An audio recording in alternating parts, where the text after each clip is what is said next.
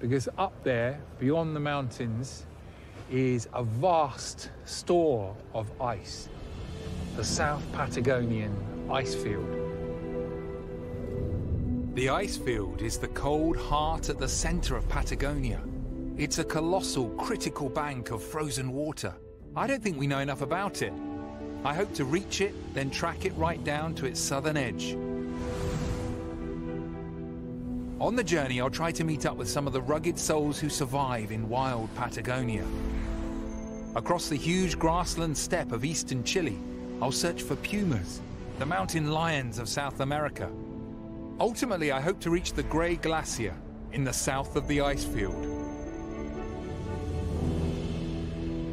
The first challenge is getting to the South Patagonian ice field, high above us.